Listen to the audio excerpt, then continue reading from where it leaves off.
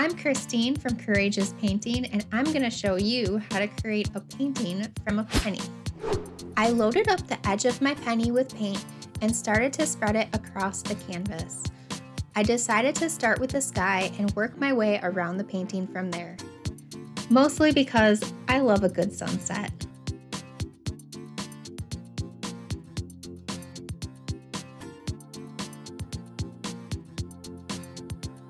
Since the penny is so rigid, I used it to make thick strokes of paint that had a lot of texture. I also incorporated the wet on wet technique.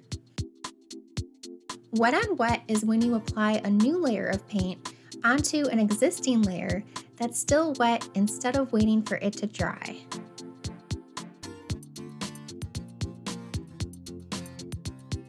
I personally love this technique because who's not impatient when they're painting? That's right, I'm impatient, me. Wet on wet is a great way to mix colors on the canvas and complete a whole painting in one sitting. But if you aren't careful, instead of creating a colorful painting, you might just make mud. So the hardest thing about painting with a penny is its size. Did you know that today pennies are about the same size as dimes? But they weren't always that small. In fact, the original penny was about the size of today's $50. This is pretty strange when you consider it's the smallest form of currency.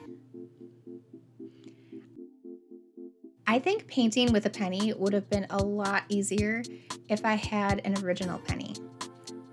Don't you think? Holding onto the penny wasn't easy. And there were a bunch of times I just placed it on the canvas and nudged it around with my finger. To my surprise, most of the time, it ended up looking pretty good. Yeah, I think I like it. Moving on to the ocean, I got a little more courageous about the amount of paint I was applying to the canvas.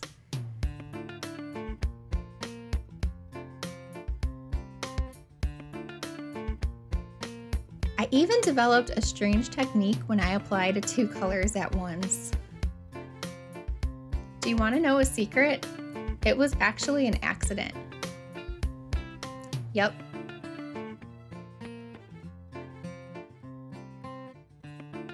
Basically, I was getting tired of wiping the old paint off of the penny.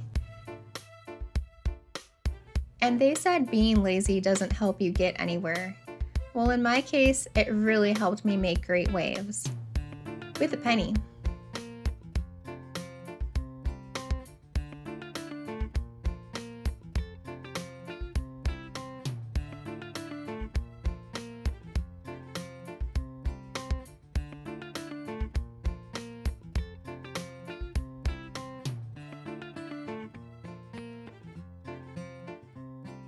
The edge or thickness of a penny is 1 millimeter.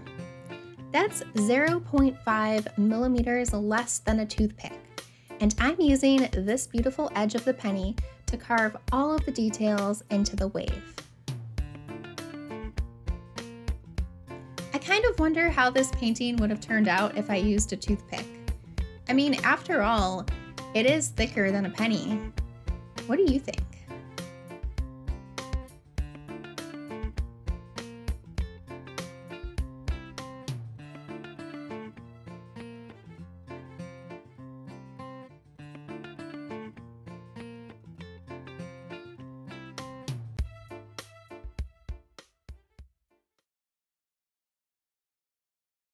Moving on to the tree. This is the part of the painting when I really began to doubt myself because that orange color just seems so wrong. Luckily, I kept going and I eventually changed my mind about the whole situation. As Benjamin Franklin once said, time is money. I definitely took my time creating this painting. Mostly because painting with a penny is time consuming, but I enjoyed every minute of it. This is the 3rd video I've made about painting with something other than a paintbrush, And I'm really enjoying this series, and I want to hear from you. What do you think I should paint next? Leave me a comment below and let me know, okay? I really need your help.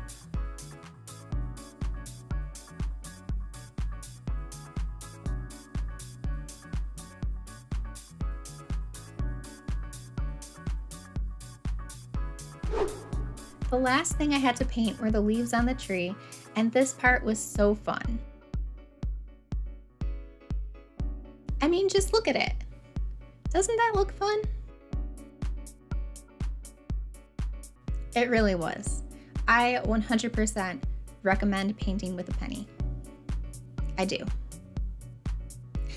I really do. I used the wet on wet technique I told you guys about earlier, and I started from my dark colors and worked my way to my lighter colors.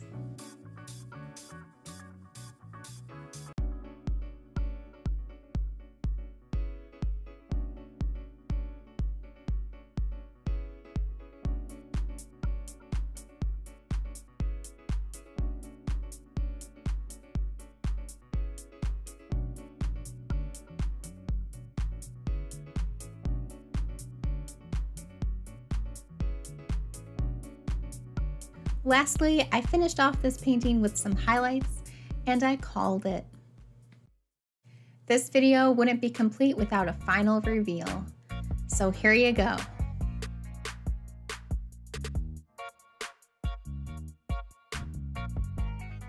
Like this video if you enjoyed it, and check out my Painting Without a Paintbrush playlist for more fun, and I will see you guys next time.